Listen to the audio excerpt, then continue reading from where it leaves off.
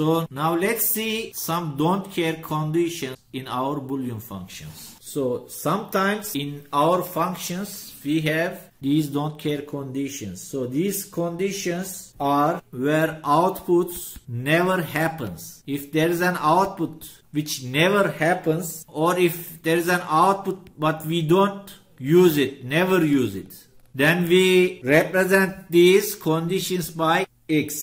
These outputs are represented by X or don't care conditions. So, and in our function, we can benefit from these don't care outputs. We can take them as either 1 or 0, right? So in the function, if the output is don't care, we can treat it as a high or low logic, right? So we can benefit from these don't care conditions, and then we can simplify our functions further. Okay, so let's do an example and you will better understand. So I am given an f function with 4 variables, and then I have minterms 1, 3, 7, 11 and 15, or I have some don't cares and I show it with this D 0 to 5. So the outputs or the minterm 0, minterm 2 and minterm 5, either they never happen in my function or I never use them. So I don't care for these outputs minterm 0, minterm 2 and minterm 5. So let's draw our Karnaugh map, and then we will benefit from don't care to simplify our functions. So I have M1 here,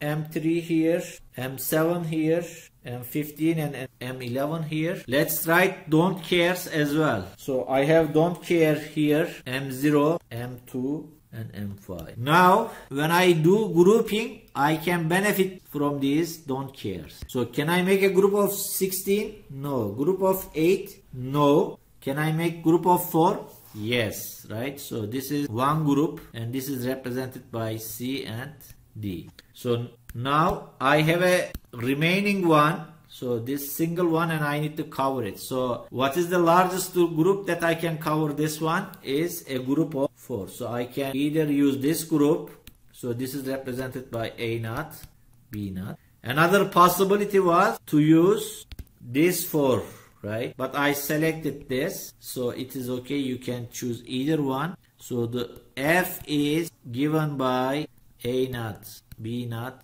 or C and D.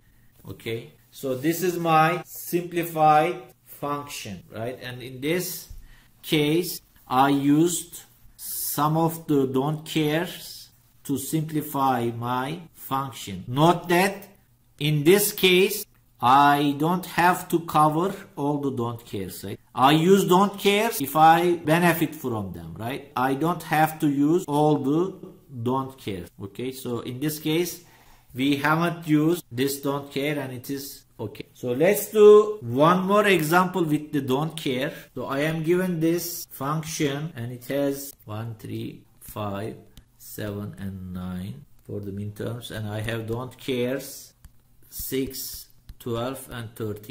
So let's draw our Karnaugh map, and then let's put our ones here and our don't cares here. I cannot make a group of 16. I cannot make group of 8. So the largest group that I can do is group of 4. So this is one group and this is, let's write A, B, C and D. So this is A naught and D, right? Now I have a single one to cover, and the largest group I can make is this. So this is represented by C naught D. So F is given by A naught D or C naught D. So this is the simplest that you can get. So in another example, if I give you 4 variable Karnaugh map, and if I say I have all ones here and I have don't cares here, so what is this function?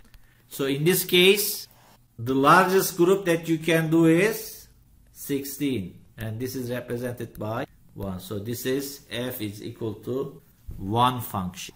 Okay, so I could have any variables here, x, y, z, w or whatever, but since I can cover all the ones in the largest group, my function is f is equal to 1. Okay, So let's do another example. This is the final example. So in this example, we will design a circuit that takes a month as an input, and it will give a 1 at the output if the month is 31 days, and it will give a 0 at the output if the month is 30 days. So for this, we will design a circuit. So it will have some inputs and it will give us an output, right? So let's say this output is F. So I have a 4-bit input. Why? Because I have 12 months. So to represent 12 months, I need 4 bits. So let's say this is my A3, A2, A1 and A0. So, and I need to represent my months using this binary inputs. So let's say my months are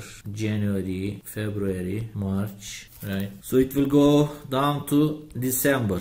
And so let's say I will be representing January as a first month, February second month, third month, and month 12. So I will have 0001 for January, 0010 for February, 0011 for March, and similarly I will have 1100 for December, right? So if I look at my F here, right, January is, it has 31 days. So it has, the output should be 1 here, 0 here, March is 31, right? And then let's say we have April. April is, output is 0, May is 1, and then December is, it is 31 bit as well. Okay, let us do all the months so that it will be easier for us to simplify it. So this is our function F, right? And in this case, since I have 4 bits, right, I can go up to 15, right? So this is 13 and 14 and 15. So, and these outputs, they never happen, or I don't use it, or we don't use it. So the inputs mistakenly can become 1111, but since I don't use it, I don't care about this case, and I put don't cares for these conditions. Now let's draw our Karnaugh map. So I have 0001 1110 here. So I can put my ones, they are here, here and here, and my don't cares are, they are here. So now to simplify this, I need to group these, right? So I cannot make group of 16, I cannot make group of 8. So the largest I can do is group of 4, right? So this is one group. So I can represent this A3 not A0. So I have 3 ones remaining, so I can cover them using this. So then I can represent this A3 and A0 not. Okay, so my F function is given by A3 and A0 not, or A3 not and A0. So what is this? This is an XOR function, right? So I can say F is A0 XOR A3. So if I draw the schematic for this, it will be A0 A3 and I have F here. Or the more detailed circuit, I have this AND gate, I have this A3, and let's take it here. So this will be my function F.